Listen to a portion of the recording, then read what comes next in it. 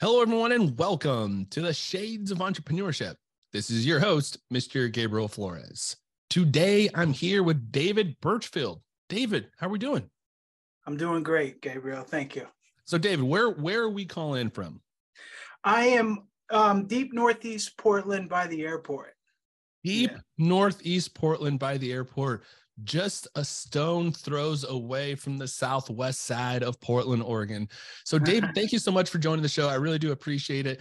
Before we get into Burch Energy, let's go ahead and introduce who is David. Give him a little background, family, education. Who is David Burchfield?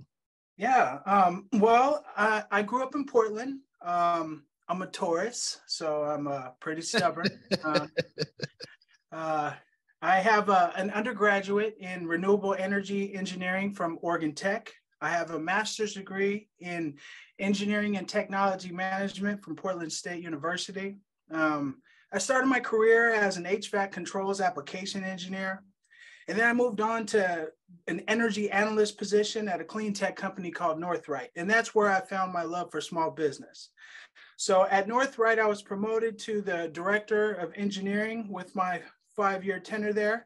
And I helped Northright sell to Jewel Smart. I think I was back in 2018. And then in 2018, I left Northright. I went to Nexus and started working full-time, and I started Burch Energy Services. And then in 2021, well, actually in 2020, April 2020, I was the first employee of Burch Energy Services. And right now, Burch Energy has 18 employees, and we're looking to pretty much double our revenue next year. So that's who I am and where I came from. So for the folks at home, what is Burch Energy? Well, I can explain Burch Energy with, I guess you can call it the golden circle: the why, the how, and the what. Why we do what we do. Our vision is to normalize racial inclusivity in the clean energy economy while mitigating the effects of climate change. You know, nowadays they can call that climate justice, but we kind of feel like we've been doing climate justice before they got the cool name climate justice. We live at the intersection of utility programs, demand side management programs, energy efficiency programs, and the communities served by these programs. So we're a disruptor, meaning we're trying to disrupt oppressive and racist structures in the institutions, as well as encourage and bring in more minorities to the clean energy economy. And that's what we're here to do. And that's why we do it. Now, how we do it, we do it through data-driven and people-focused. What I mean by that is we look at the data and we make decisions, but we understand that all decisions are made based on emotion, and there are people behind the numbers. So that's how we do what we do. And then what we do is pretty simple. We do demand-side management, general contracting, and DEI consulting. And those are specifically for the energy field, correct? It's specifically for the energy field. I mean, HVAC for general contracting, pretty much anything that goes into the building nowadays is part of the clean energy economy, or we hope it needs to be, you know. Yeah, so define it. What would you say is the clean energy economy? It's in my opinion, the clean energy economy, any type of product, service, or anything that we do, it should go in the order of people, meaning it should help the people first, then it should help the planet, and then we should get the profit. It should go in that order: people, planet, and profit. We have to think about the communities we serve, not just the money we want to make, and create a better world for all, because there's no sustainable future without equity. That's a really great point. And, I think putting the planet and the people in front of the profit is imperative for sustainability, long-term sustainability. Now, you mentioned, you're starting out your team. You've grown. You now have 18 employees. Yes. How difficult has it to start a business? Is this your first business? This is our first business, yes. And the difficulty, I look back on it right now, and I'm just in awe of what we've been able to accomplish. And at the same time, I think that I was a little crazy back in the day, but I'm very happy that I was. It takes a stubbornness and a faith in what you're trying to do to make things become manifested. You have to manifest your dream. And a lot of us entrepreneurs, it takes a special kind of crazy. So yes, it does. Yes, it does. So what about financing the starting business? Did you with grassroots efforts? Did you venture capitalists? How did you kind of grow from one employee to 18? Yeah, it's a great place to start. So back in 2017, I started Burch Energy first as a home energy auditing firm. I was going to do the home energy audits because Portland just came out with the home energy auditing score that had to be a part of every house that was sold. So I thought it was a good way in. But I quickly found out that wasn't it just wasn't me. When Kwesi Boateng came on as my first partner at Burch Energy Services, he brought more of a business side of what we're doing, and I was the technical might. So we started looking at more at commercial properties and the commercial industry, and we pretty much financed it on our own. And then Dr. Tashome Juru came in and brought more technical expertise to our team. And we continued to just try to create, get our first job, get that first contract. Even if you have to pay for it, you got to get it to make it, be a part of Burch Energy Service, put it under our belt.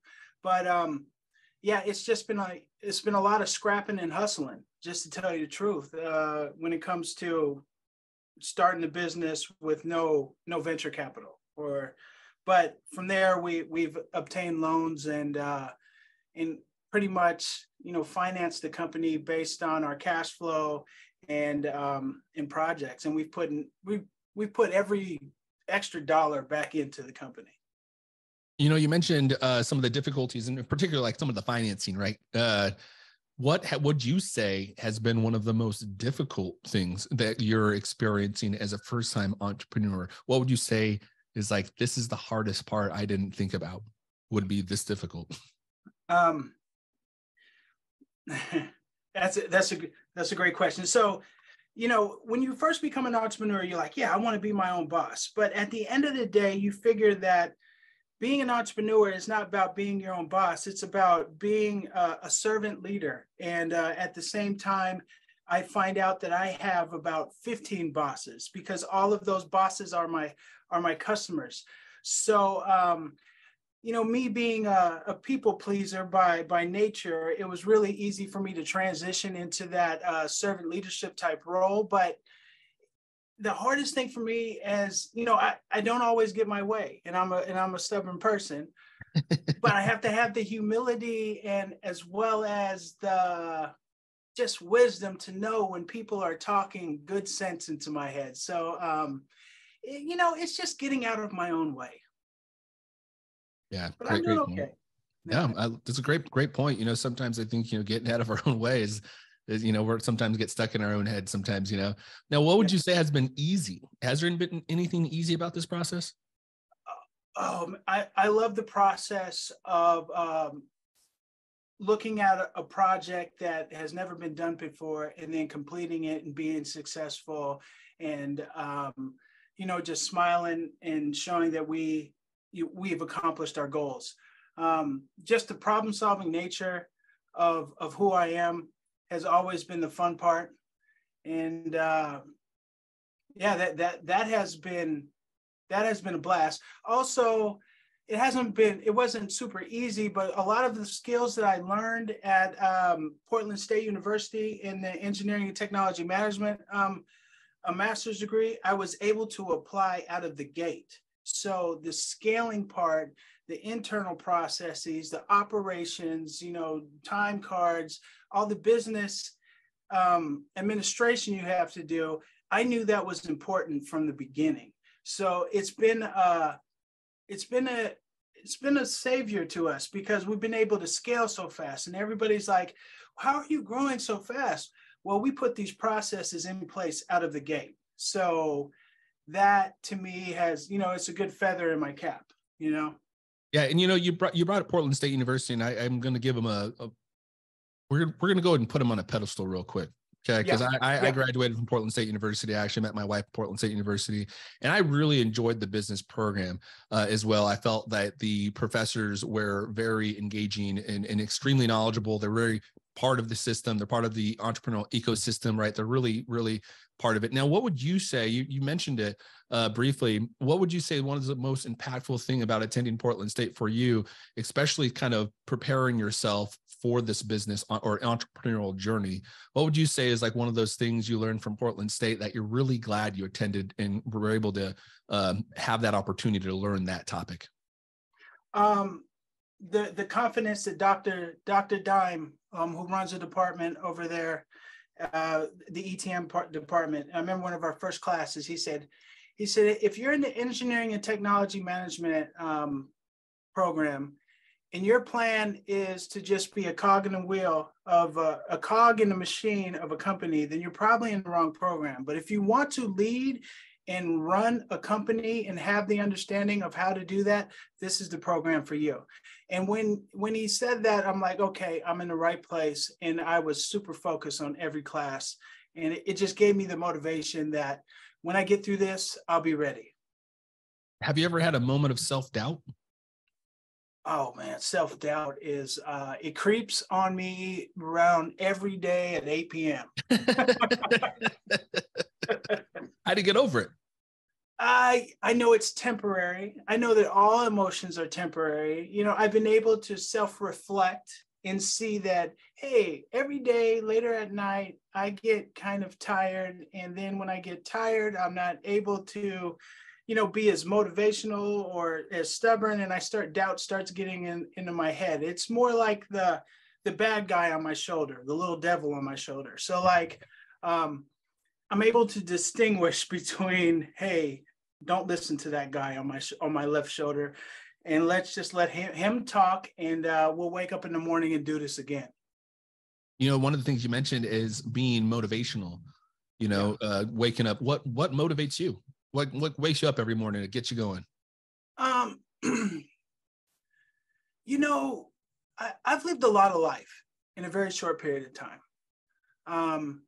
I've been to college twice. First time, really didn't do a good job. I've been to the Army, been to many different places. And all the adversity that I went through as a younger person when I was trying to discover who I am, admitting that adversity, understanding where I went wrong, and owning my own issues has given me the confidence to say, I can move forward on anything because I know who I am.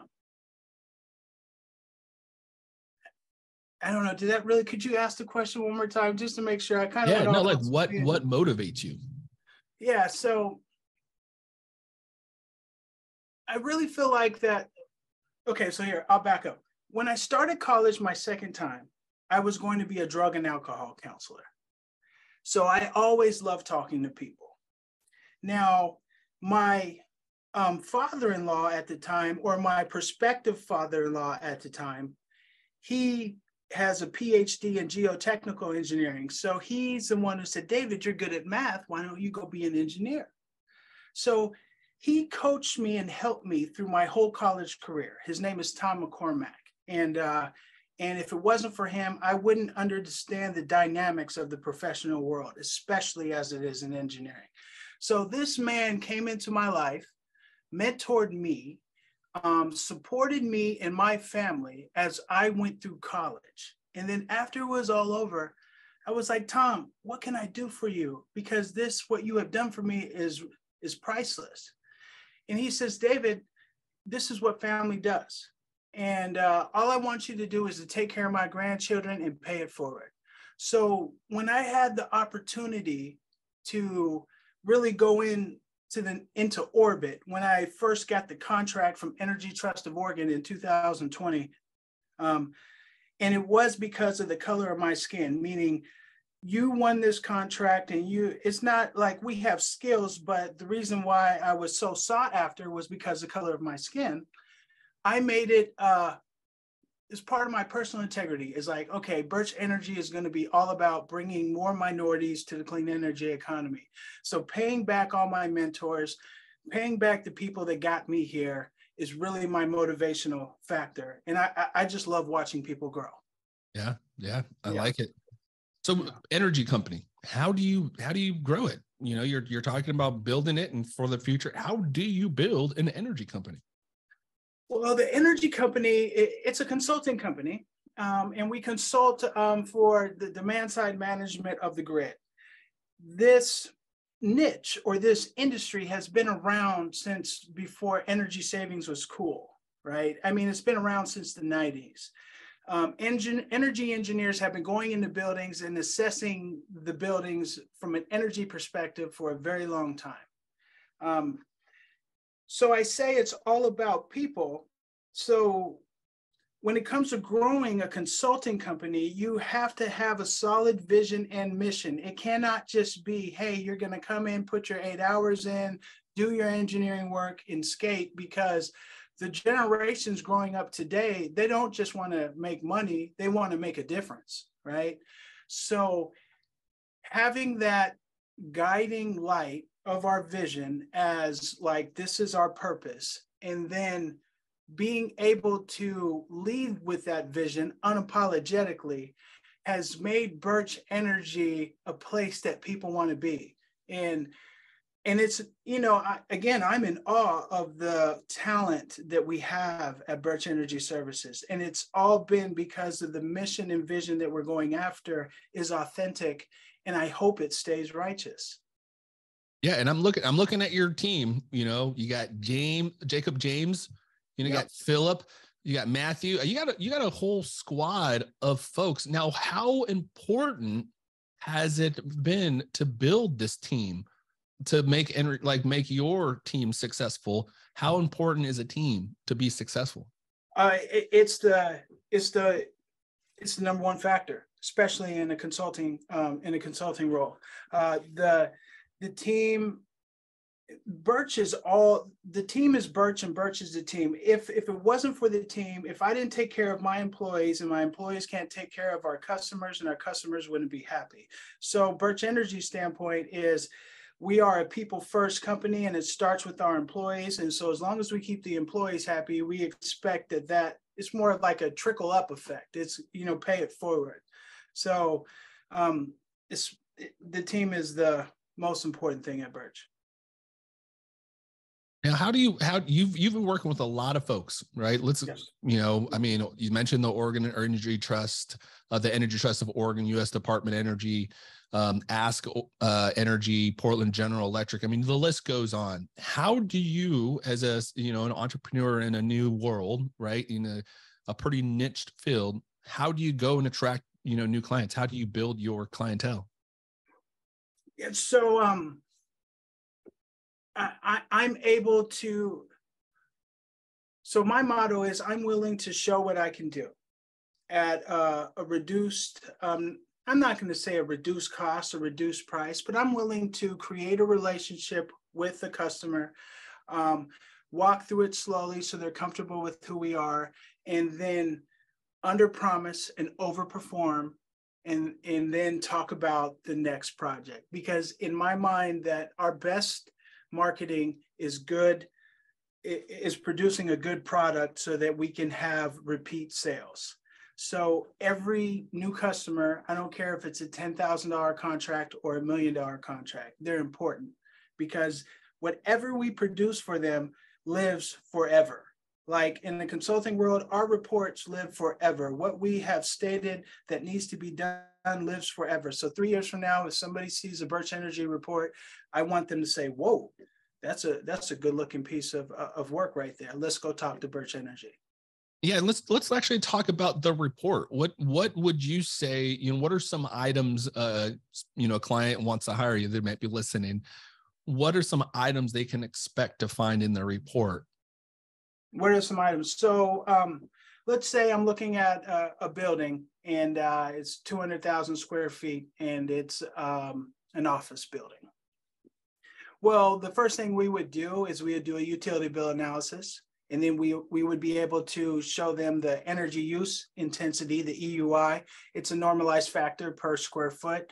And then we would be able to show them, hey, this is where your energy use is at now. And then we would show them what we can do to decrease their energy use. And those are energy efficient measures, EEMs.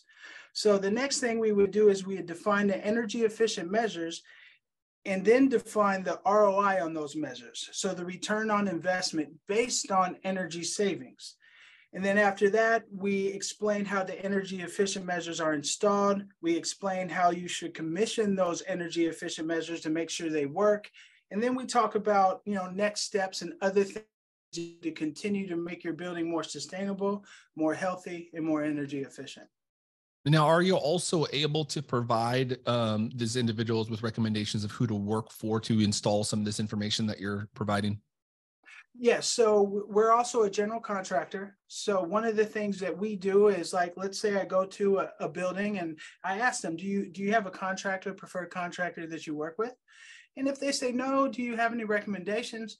I would say yes, we would have recommendations. And our recommendations is, first thing we would do is we would try to employ business enterprise or emerging small businesses or women-owned businesses, because we want to live up to our vision and continue to infuse the clean energy economy into those subcontractors. Because a lot of these subcontractors that we work with, a lot of them, they know what they're doing. They just don't know how to tie it together with the clean energy economy. So they really just need a little bit of extra help of understanding of how this makes the building more efficient. And then they start to see their additions to the clean energy economy. And they start to get that understanding of where the future is going. Yeah, that makes sense. It's kind of like you don't know what you don't know, right? And I think the clean energy world is certainly still in its infancy stages, right? We're still kind of growing. Now, what advice would you have for individuals that might have a, multi-use building? What advice would you have outside, of getting, contacting you and going through the process? But what are some things they should be looking out for right now? Just looking out for right now. Make sure your HVAC units are off when nobody's in the building. That's one thing. Buildings conditioning all night long is a large waste of energy use. Also, make sure that you're getting good outside air into your building, because healthy indoor air makes your employees more productive. It reduces the sick days, and it's actually worth more to the bottom line of the employer than the energy savings themselves. So that is also something that I would highly advise on. That's smart. I actually didn't really think about that. I really do feel like, fresh air, you open up that back door and just feel so energized. Now for the folks listening, how can they get more information about David? Where can they find you? Website, social media? If they want to learn more about Burch Energy, where can they go? Well, they can go to burchenergy.com and just visit our website and check out some of the stuff we do. You can also link up with me on LinkedIn. Just look up my name, David Burchfield, and you'll find that I'm the only one in Portland. So that's how you can get to Burch. Awesome. David Burchfield, I do appreciate it. The fellow Portland State Viking alum. Oh man, I thank you for putting them. I love making a plug when I can for Portland State University, because I do really, really great institution. David, thank you again so much. Is there anything you would like to say before we leave? I hope everybody enjoys the rest of 2022, and we're looking forward to showing you what Burch is going to do in 2023. I love it. I love it. And so folks that are listening, please, again, follow me on @TheShadesOfE on all the social sites, including TikTok. And please subscribe to the Shades of Entrepreneurship newsletter by following or by visiting at theshadesofE.com. The Burch Energy information will be there the week before the episode airs, the week the episode airs, and the week after the episode airs. There'll also be dedicated podcast page, so you can go ahead and look at this podcast page with the transcription after the episode, including information of how to get to Burch Energy in case you forget how to find burchenergy.com. We'll have the links embedded there on the website. David Burchfield, thank you again so much for joining the show. For those listening at home, please again follow me at The Shades of E and visit at theshadesofE.com. Thank you and have a great night.